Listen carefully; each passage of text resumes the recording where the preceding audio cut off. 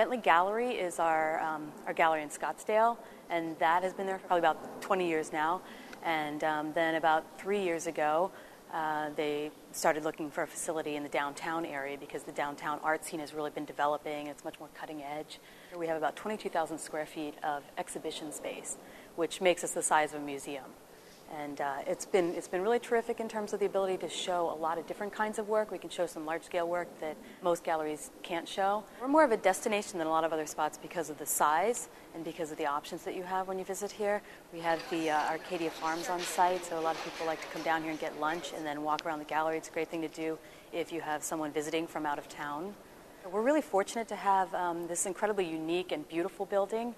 It was originally a linen laundry that was converted, but we've tried to maintain as much as possible the original integrity of the building, the real beauty of it.